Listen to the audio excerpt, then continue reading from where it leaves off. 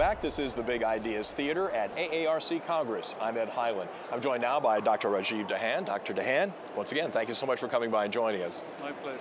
We're talking about aerosolized antibiotics. You had a presentation, What Now, pertaining to aerosolized antibiotics. And what do we need them for? I mean, why are inhaled antibiotics so important in ICU, especially for patients with pneumonia? Ed, you'll be surprised to learn that even in 2018, there are many patients with ICU pneumonia who are on ventilators and who are succumbing to their illness, and that antibiotics are not being effective in treating these patients. So the main reasons for that are that these are fairly sick people and they are infected with hard-to-kill organisms.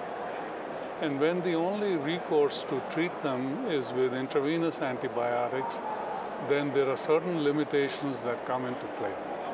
One of the major limitations is that many of these antibiotics do not have good penetration into the lung when given intravenously, so they don't achieve very high levels of the drug inside the lung, where the pneumonia is obviously. And that is because there is some limitation in the dose that we can provide to patients, because intravenously given antibiotics have side effects on the kidneys, and so those limit the amount of drug that can be given. So because of these two limitations, then we get organisms which are resistant to these antibiotics. And in some parts of the world now, there are organisms for which there is no good antibiotic treatment. So that's one of the reasons why we are looking at alternatives to just intravenous antibiotics. And inhaled antibiotics or aerosolized antibiotics offer an option wherein you can achieve much higher drug concentrations in the lung, because we are giving it directly into the lungs, and the systemic levels that are achieved with those drugs are much, much lower than what would be achieved with intravenous antibiotics. So you have a double advantage. You achieve high local concentrations in the lung while you spare systemic toxicity. So right now, most people use aerosolized antibiotics in addition to systemic antibiotics.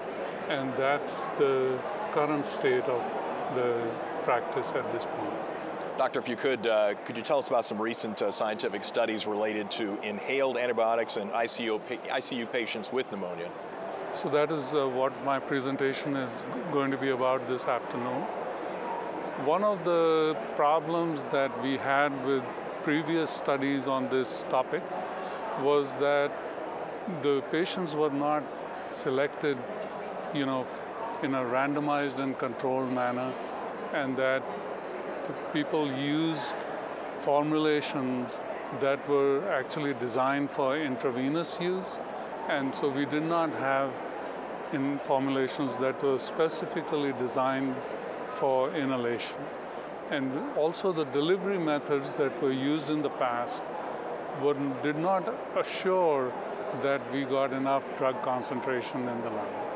So that has led to two recent large randomized controlled trials in patients with ventilator-associated pneumonia, and these were done internationally. One was a phase 2 study, and one was a large phase 3 study.